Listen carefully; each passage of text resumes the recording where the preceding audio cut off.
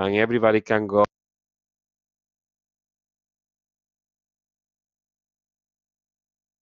Sorry.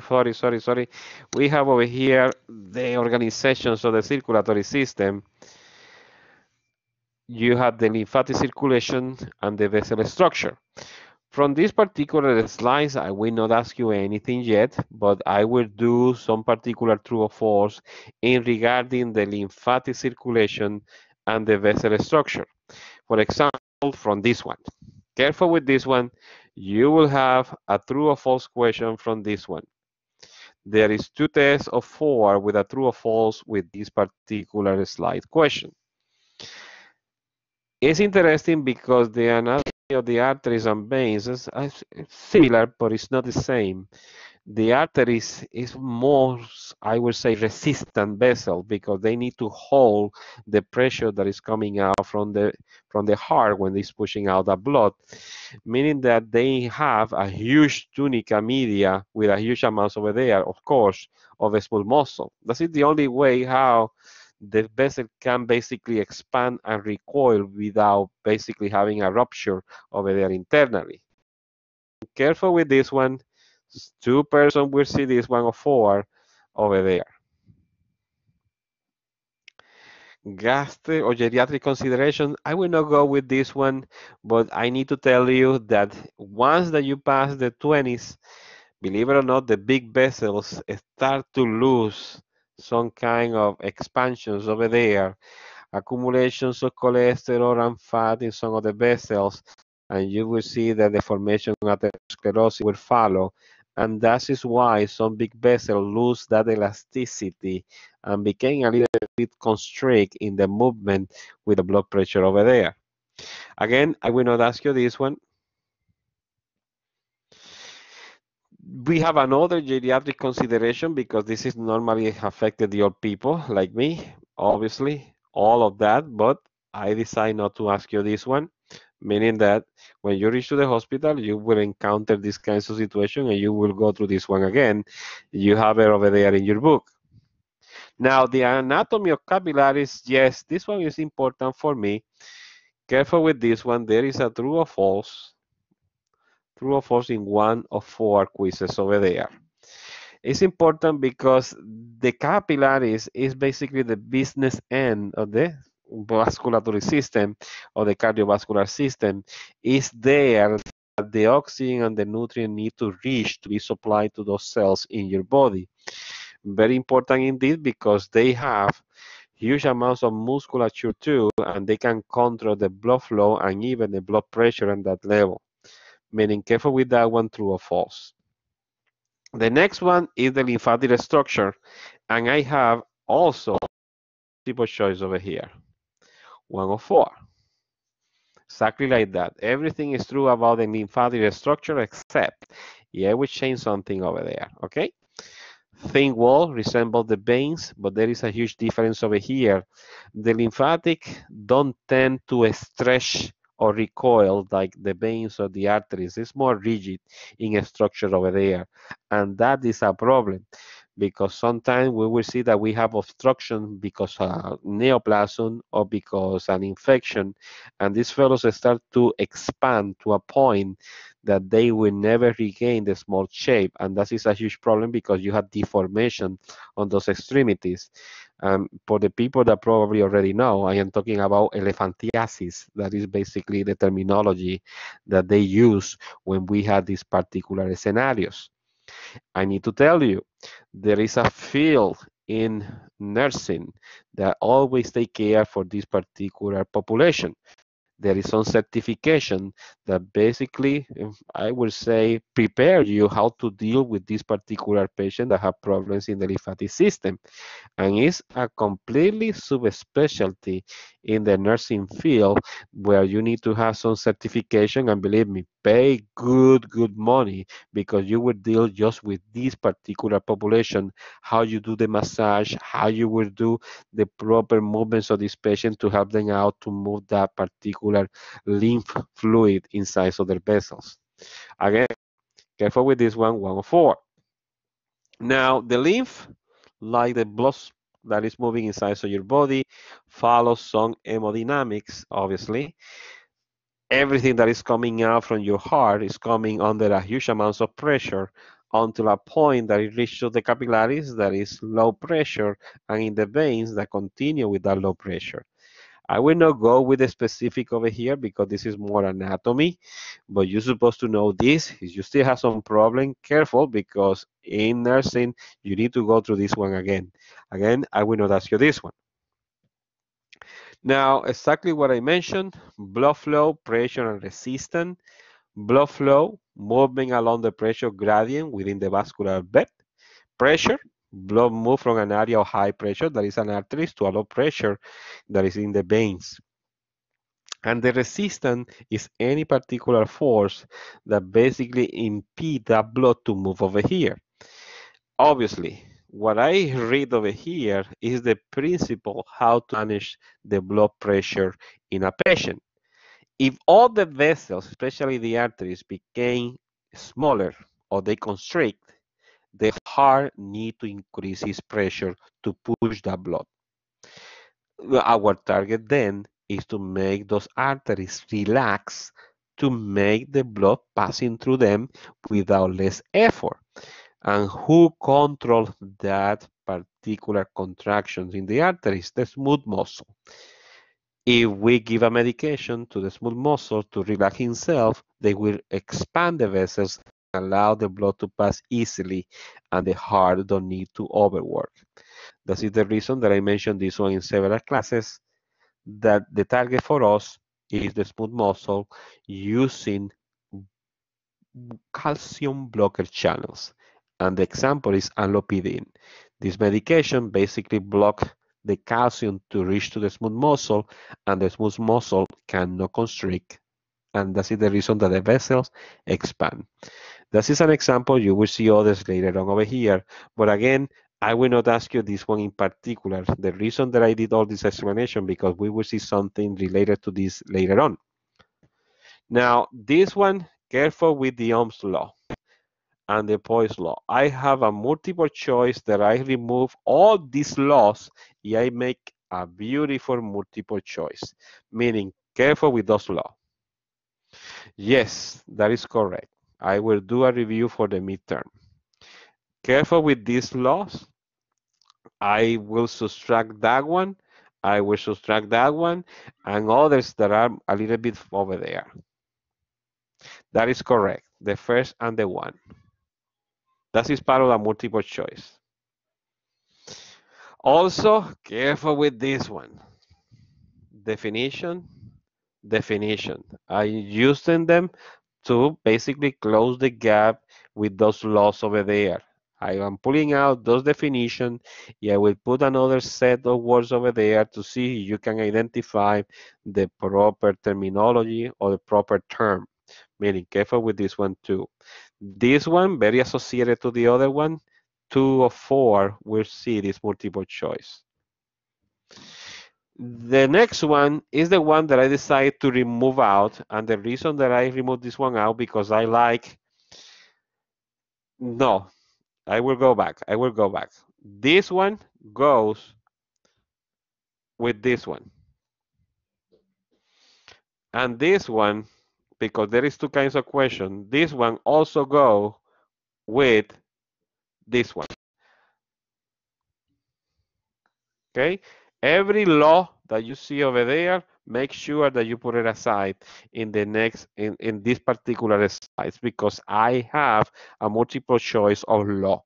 I will put the definition of the law in particular, and you need to tell me which one it is. Meaning, careful with that one and the other one that we mentioned before. In this particular one, I also want to make sure that you remember the final bullet over here. This is a true or false for some. This is part of the multiple choice of the laws. Okay. Moving on to the next one. The famous dynamics in microcircular. I will go with this one. Not the middle one. No, that is correct. Not the middle one in the previous one. That is correct. Now, in this one, This is very important because it's something that I will take time to explain, but that is the reason that I didn't include it in the quiz. I don't like to include a question if everybody don't have the background. But I told you that the main protein that is produced in the liver is what? Albumin, correct? Albumin, South Florida. I basically mentioned in one class that albumin, that protein play a huge role in your blood. And the main role that they play inside of your system is to keep every fluid in your vessels inside of your vessels. You need to have some kind of magneto for that fluid, for that blood that is passing through inside of your vessels. And that magneto, that hook is albumin. Obviously, si you have a problem in the liver, no production of albumin, meaning that the fluid will start to escape outside of your vessels. That is the reason that when you see a person that have liver problem, the first thing that you will notice is that beer belly that they will develop because the accumulations of fluid in the abdomen. Okay? Meaning all these pressures that you see over here, plasma colloid osmotic pressure, especially those two, is in reference of that pressure that the albumins do keep the fluid inside of your vessels. In any particular scenarios that you have a problem with the albumin inside of the vessels, the fluid will start to escape and the formation of edema will follow. That is the reason that I didn't include these questions over there, because to make myself clear, I need to explain this one in class. And unless that you read by your side anatomy, because this is most of the things in anatomy that I explained, this will be a little bit tricky to ask you this one in the quiz. But remember, this albumin, this most common protein, is the one who keep those pressures inside of your vessel to keep all the substance that belong to your blood inside of your blood. If there is something that happens, all of this substance will start to escape. And even in the kidney, that could happen. If you are not producing albumin, all the substance will go inside of the urine and you will lose a huge amount of protein. Now that I say that, now some people will understand why when a kidney is damaged, the first thing that would tell me that the kidney is damaged is when you see the presence of albumin in the urine. It's clear. Meaning keep that in mind, but when we enter later on to discuss the cardiac problem. Again, nothing here. The next one, yes, the next one is also important because I will put this one out. Starling hypothesis, very important for me. And you see over here what happened, exactly what I mentioned before. An increase in the capillary fluid that is coming out from those capillaries outside of the vessel will create edema. But forget edema right now. I will talk about edema later. You need to concentrate in this one. Okay? Some people will see a true or false. Some people will see a multiple choice. 2 or 4 with that one. Just the first bullet, that is correct. Just the first, that is correct. Now, capillaries and lymphatic plasma proteins are responsible for the plasma colloid osmotic pressure, keep the fluid in the vessels, exactly what I was telling you right now.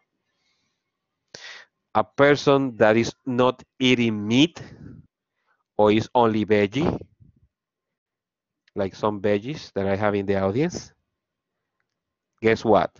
If you are not consuming amino acid, you cannot form proteins. And since you cannot form proteins, you cannot form albumin, meaning you need to be extremely careful with this also.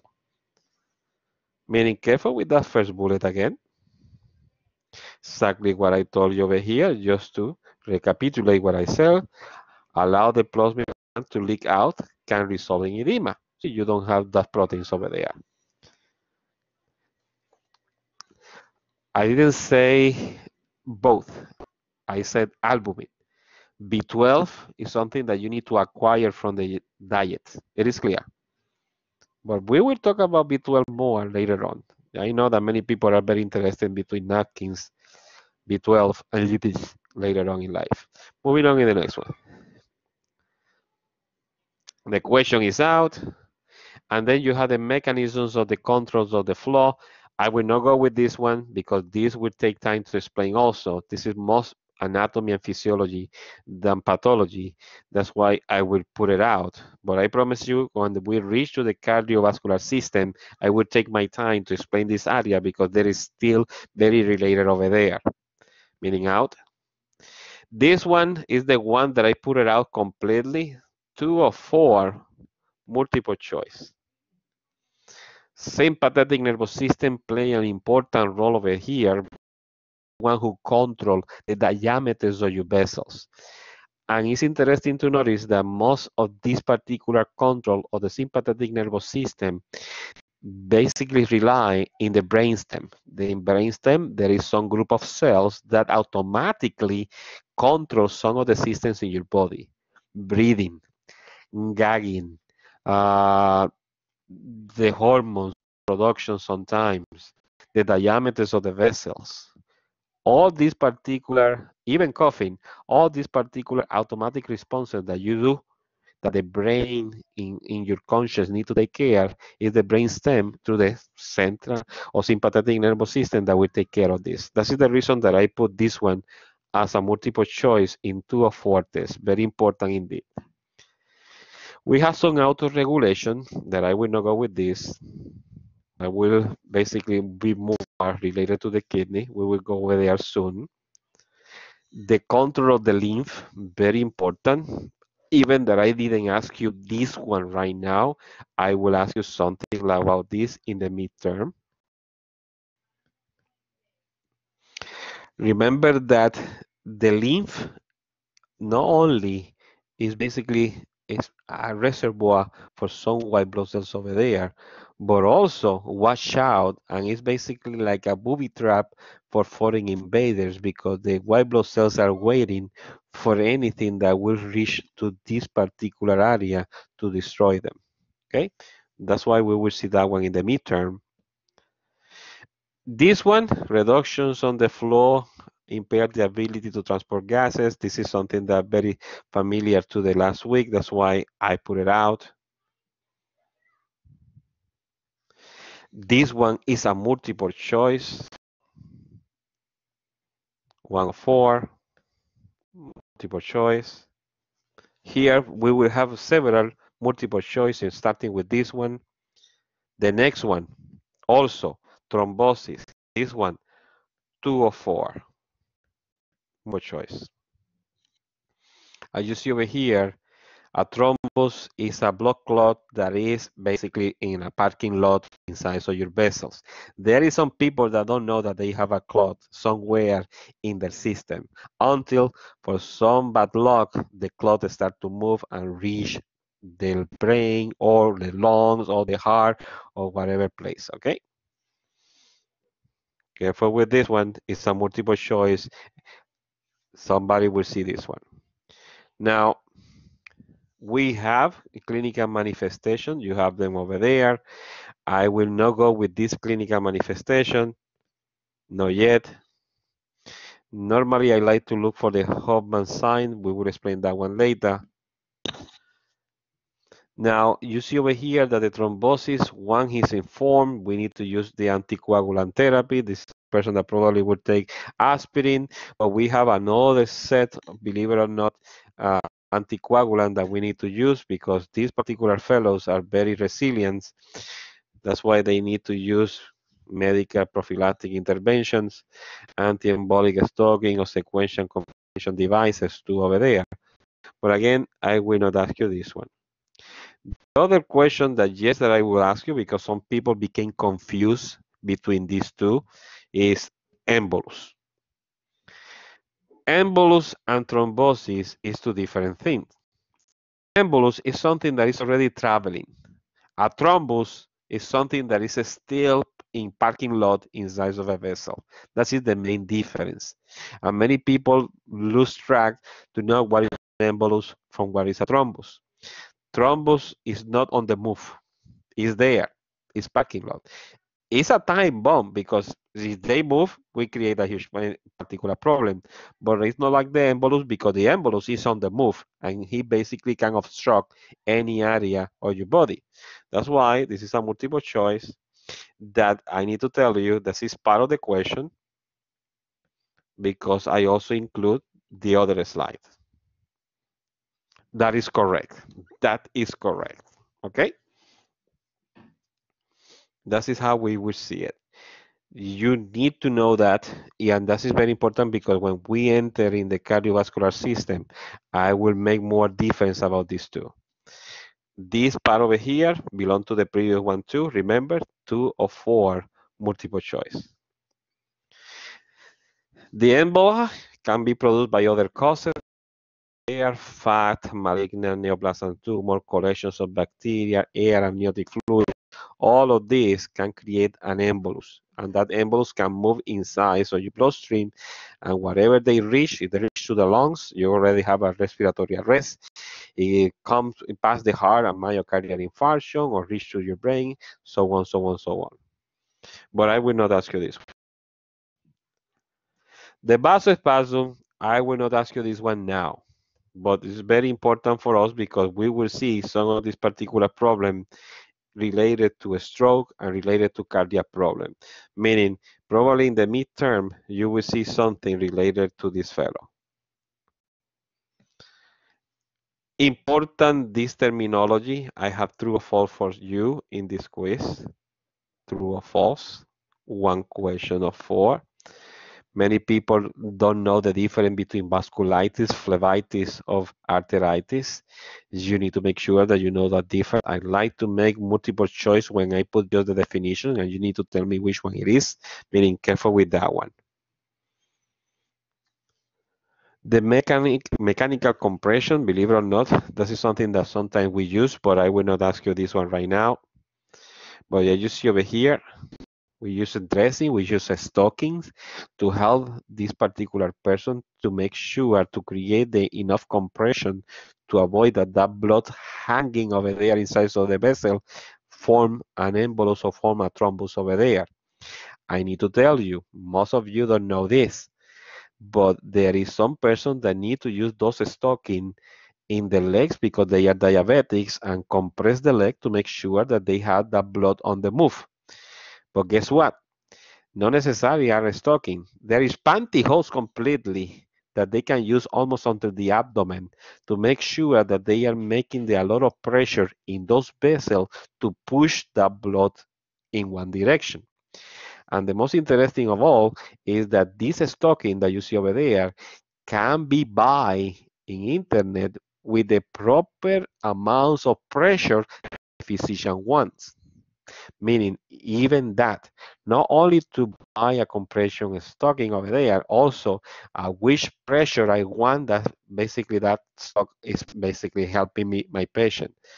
You will see that especially in cardiac patient with congestive heart failure. Moving on over there. Then we are reaching to other interesting problem that we can find out in the vessels, especially the arteriosclerosis. In this particular slide, careful with the last bullet. A true or false is just in one test. False with that particular bullet. If you know that one is because I have the test in front of me. Now, moving on to the next one. Then we are reaching the lymphatic vessels. Again, I will not go with this particular introduction. And I will not go with this one either. Now, what I will go is with the next one. Careful with the second bullet over here. I need to ask you this one. I added that particular bullet to the next one, meaning this bullet over here and the next one, all the bullets, is a multiple choice. In reality, it's 2 tests that have this one, but it's a multiple choice. And I am certainly that I put the same question also in the midterm. meaning that you will see this question in the quiz and you will see it in the midterm too. And who knows, in the final, probably you will put it again. I will put it again, okay? Careful with this one. In the next one, I just subtract this fellow. What is a plague? Okay, very important about what is the plague. We will see that one over there and how these particular arteries start to build a plaque that can create obstruction, especially in the coronary arteries, and then the heart attack. The next one, this time, these particular risk factors about tobacco, meaning that I have a multiple choice, is 1 of 4, multiple choice. Another particular question that I like to include, and this one is a true or false. Careful with these 4 bullets over here. There is a true or false in related to this fellow. Yes, I know. Only one particular question, but it's there. I like to trick you out which one is HDL, which one is LDL, which one is UPS, that kind of stuff. Careful with there. The next one, I decide to remove it away because I already asked what I want to ask in the previous one. Then you have the famous way to diagnose this. But again, this is the first line of treatment. You have it in front of you. I didn't ask you this one in the quiz, but sometimes I like to ask you this one in the midterm. Okay? We're almost reaching the end. Thromboangiitis obliterans of Berger. This one, I didn't ask this one, but I ask you something that is very common, especially in smokers, and it's this one. Meaning 3 or 4, almost everybody will see this multiple choice. Okay? Extreme vasoconstriction that basically will cut the blood supply over there. The 43, yes, 43 is out, but careful with that line that I mentioned over there, because that line I can include it in the final test. But over here, this vasoconstriction is very gross that basically cut the blood supply to this particular extremities, especially the fingers and toes. And in some cases, the person have gangrene and we need to basically amputate those extremities over there of the fingers. Very weird. But normally when I saw it in a smoker patient. That is the one that are related to this particular syndrome. Okay. That's why I put it over there, 3 or 4. Another question that is coming is aneurysm. Aneurysm, and I will include something extra for the next one, for the next slide, but all of this slide is there. 3 or 4 will see this question. And this first part of this next one also is included in that multiple choice, 3 or 4. Another question that I also add over here is the famous classical signs of all of you. I will put those fellows. Something over there, some P. Probably you can put Pedro, like except, you never know. Again, for the people that are out of the dream, the first one with the previous one, meaning this one aneurysm goes completely with this one over here. And then this one, the classical signs of symptoms, multiple choice. This one is out. This one is in. I have one question, multiple choice. This one also includes the next one, the first bullet only. And the next one that everybody's familiar with this one, yes, I put it too, varicose vein. Most of the time, I'm so sorry, nurses to be, you will suffer this at the end of your life because you walk and walk and walk and run and walk in a hospital for more than 12 hours. The socks will help you out. The shoes will help you out, but those Google Maps in your legs will be nicely done over there. I don't need to tell you, you are a lady, meaning when you became pregnant, also is very prevalent in the pregnant ladies. Me, congratulations to you. You did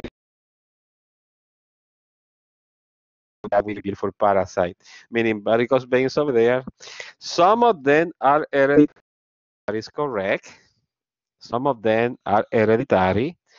Some of them is because of obesity, but the majority sometimes is because we have a problem in the cardiovascular system. If the heart cannot pump that blood in the right way, the blood don't move in the way that's supposed to be, increasing the pressure in the lower extremities and obviously in the walls of the veins. Reason why they start to show up over there. But again, pregnant lady, high risk, person that work like hell in two legs without moving for too long, also we have a predisposition. To avoid to suffer varicose veins, not only the shoes and the socks are important, but also to be in constant movement. If you put those beautiful muscles on your legs under move, you are squeezing the vessels in the lower extremities and helping the heart to move that blood. But in the moment that you standing over there for too long, you will have problem over there. Well, that is a good question because there is several kinds of shoes that you can use. Uh, I always recommend the one that is very comfortable for you. In my early days, we start to use one particular shoes that have a particular protection. Sadly for us, believe it or not, because I did my medical training, yes, they always help. The compression sock help, but we tend to use in my medical training one particular shoe that brings some particular cushion that came from Europe. It's like a gel cushion, similar to the doctor whatever they sell in the pharmacy over here, but it's very different because it's in the entire extensions of the shoe. At the same time, exactly. Very, I would say that is the faraway cousin of that particular thing that we use over there in medical school that help us a lot because you give the sensation that you was walking in cotton or in a beautiful cloud. That is how I can describe it. You never have a problem with that. The problem is, as soon medical school was over, I basically have a pair of those shoes and then the other training in the island came in, and then obviously they start to deteriorate. I am talking about in the year of the Lord, a century ago. That's why I lose track from the shoes. I am trying to make some connection to see how I can bring a pair for whether they are. Yes, they are really good. I'm pretty sure that the problem is because it's a brand from Europe. It's not like to have over there. Thank you, Claudia. Moving on over there because this is a hot. Again, careful with this one. Many people will see this one. The other question that I put it is the Chrome sufficiency 2. One question, multiple choice, exactly like that. I changed something over there. Another question that I put it, yes, I need to ask for this one because this is very prevalent in the old people too. 2 or 4, multiple choice, exactly like that. Okay. We are reaching the end and we are reaching with the last question because I did 2 different kinds of questions with the next 2. The famous lymphedema, you will have a multiple, no, true or false with this part, a true or false. Okay, careful with those 2 bullets. This is a true or false. Now, the first 3 bullets plus the next one is a multiple choice. Okay. Again, for the people that are running to another place in front of the computer right now, you have a true or false over here with those final bullet, true or false, 1 or 4, but then a multiple choice with these 3 plus these ones over here. Okay? Careful. All right, that is basically the last one. I cut everything else. I will stop the recording.